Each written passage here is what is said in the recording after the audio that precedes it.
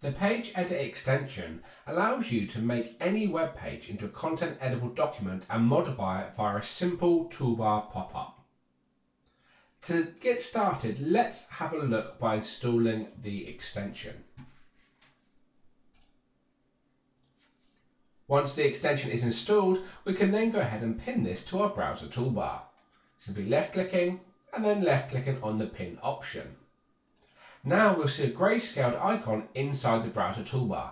This lets us know that this extension is currently switched off.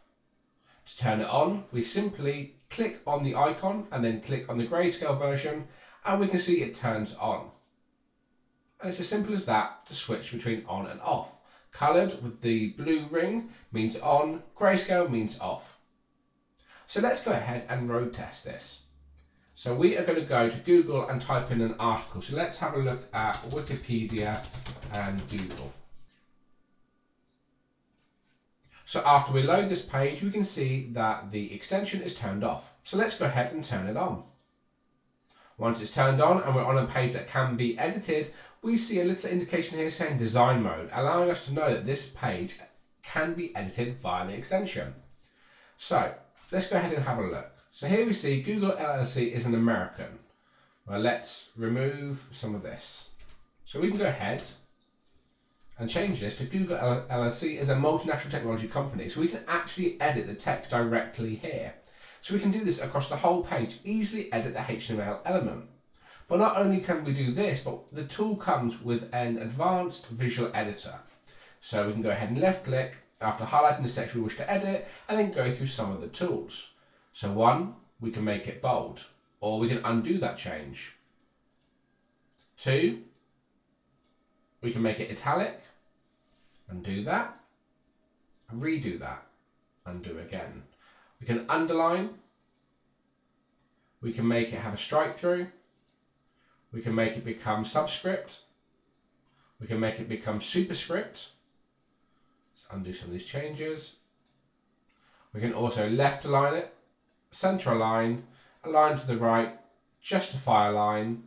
We can also indent, which changes the page entirely in that regard. And we can also outdent as well, which again changes the page. So let's undo those changes. We also have the ability to change it into a bulletproof list. We also have the ability to change it to a numbered list. We can make the text smaller, we can make the text bigger, much bigger in fact, there's no real limit. We can go ahead and change the colouring as well. We can go ahead and undo these changes.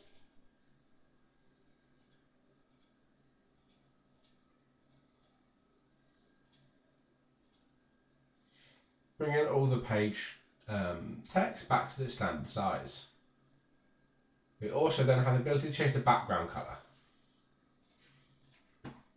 So as you can see, this is an incredibly simple and easy tool to use inside of our browser. When we go ahead and turn it off, the changes are also kept on the page until we refresh. So here we can see. So as an example, you may want to go through a document, you may want to highlight the different areas as I've done so here. You then may want to go ahead and print this off. So we do this and then we select the print option after turning it on. We may want to remove all the hyperlinks, so we're not going to see all of these when we print the page off with all our hover over or background highlights. So we go ahead and we can remove all of the links here. Now we can see we have the highlighted areas. Let's highlight some more. And then we can see easily done throughout this page.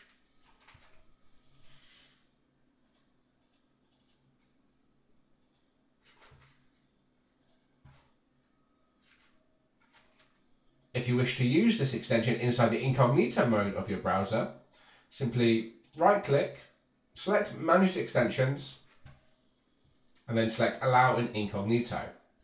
By default, extensions aren't activated in incognito unless you do this.